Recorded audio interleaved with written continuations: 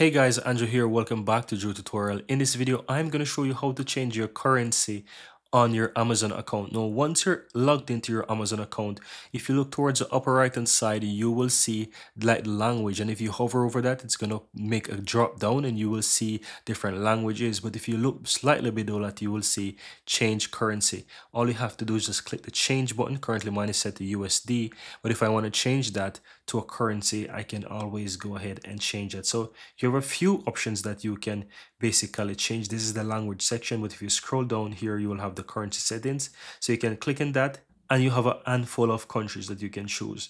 I would say if you want to use the one of your choice for, let's say for your local country, you can basically scroll and find your country there. So you just need to go ahead and just basically search for it. Now I cannot find my current country at this time, but let's say I want to choose, for example, euro. I can click on that and just simply click on save changes, and you will see now that if I go back, I'm now using euro. So whatever products I'll be looking at within the Amazon website, it will now be showing in euro instead of USD. But that's it guys, very easy and very simple.